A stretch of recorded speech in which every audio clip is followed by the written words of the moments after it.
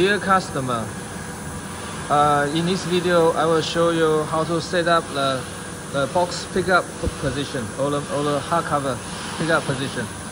First of all, originally in the last video the camera was here, the powered. Now we go to free move, machine move freely, this mode, okay? That will allow us to manually, this is the easy part, manually pick up robot and now push back to any position you want.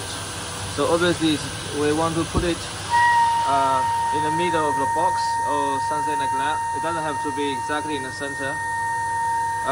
The air vacuum is a bit loud, but it's okay. We could turn on the box, the air vacuum. Okay. Now we go to the 储存. We click on the machine power. Sorry, go back again. We click on the machine power first, and here you can see a pickup position. Okay, this is pickup position, and we click on acquiring the position. When the robot has power, it will know which position it is, and click acquiring and save. Okay, acquiring and save. Yes, save. Now the position has been saved, and now we want to save the next position, which is the waiting position. Now what we are going to do is, so we have 3 buttons here. This one is robot moving left and right. This one is moving up and front and back. And then basically this is X, Y. This is Z. The Z means the third one is going up and down.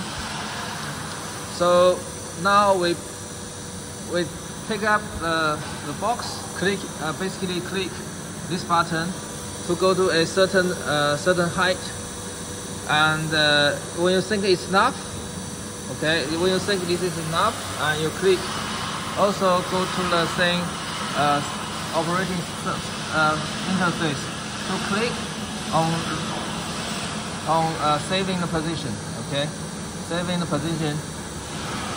Okay, so these are the same position, only the height is different. Okay, you can see only the Z position is different. X, Y is same. The only Z, which is the height, is the different.